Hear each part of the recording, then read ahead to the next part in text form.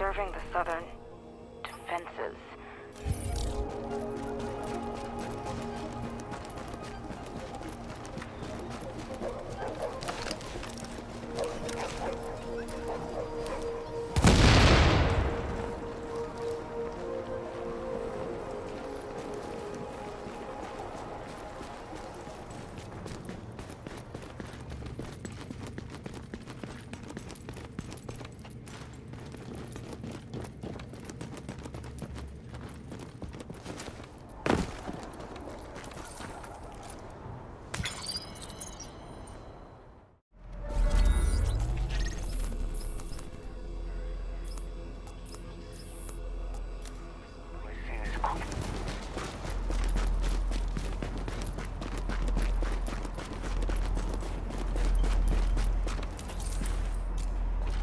But that's all besides the point. Because the real problem was those treatment centers. They failed. Everybody died. The patients, the doctors, the nurses. The poor sons of bitches dumping bodies into the mass graves they had to dig in Central Park. Everyone. People dying on the inside, people shooting at us on the outside. When they finally told us to pull out, it was a blessing. Except now, all that's behind barbed wire. Yeah. That's where your dark zone came from. And the things I've seen, I don't care how much you're offering. I'm never going back in.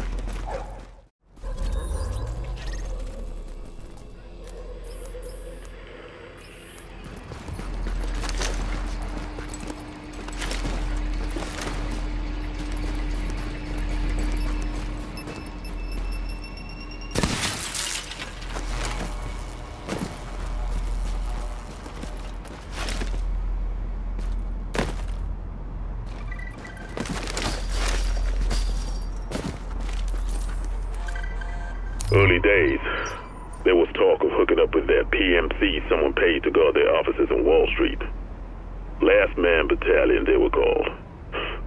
Complete bunch of shitheads. If they played ball, maybe things wouldn't have gotten so bad. But their CO, this Bliss asshole, he decides they're not working with nobody. So suddenly we got a war going with those guys while the disease is out of control. Not enough we got a superbug trying to kill us. Goddamn Merc's gotta try it too.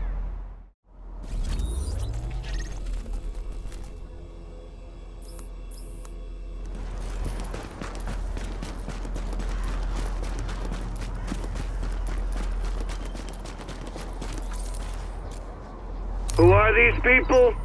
According to Directive 51, they're sleeper agents recruited from the civilian population to be activated only when the shit well and truly hits the fan, which, if you ask me, describes things pretty good. They're not military, they're not SEALs, they're not secret agents, they're people, coming from the people to help the people. They've been trained to maintain order and public safety in domestic environments under extreme circumstances, so people like us are able to do what we do best. Observing the southern defenses.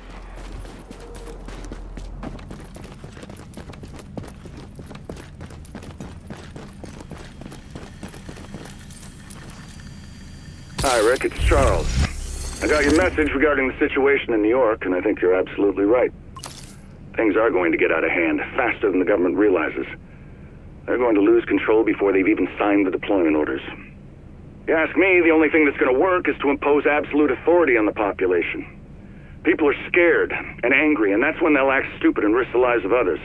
I've seen it too many times. Now, you want to shut those instincts down and enforce zero tolerance. Anything beyond that is not going to produce results. And in the long run, that will cost you a lot more than hiring my people. How do I say this quickly? Hello, Heads up, 2 o'clock, standing on the roof by the billboard. Yeah, I see. Single target.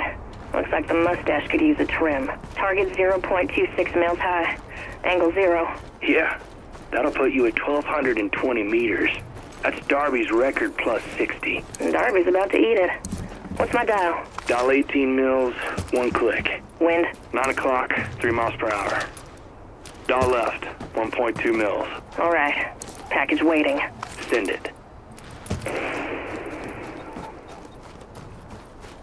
Jesus! You see Darby? Tell him to get his ass back to target practice. New queen just got crowned.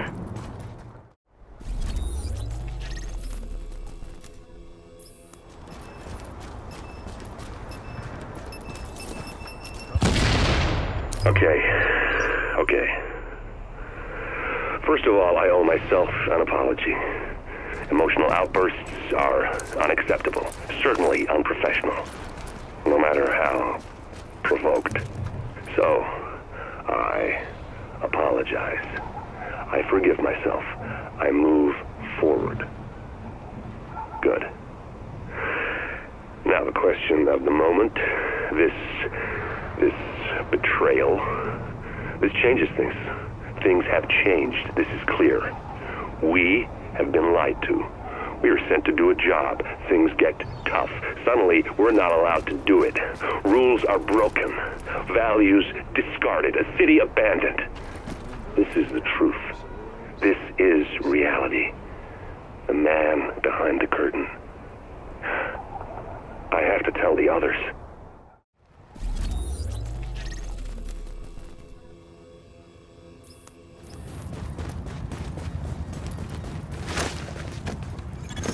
Active echo beacon detected.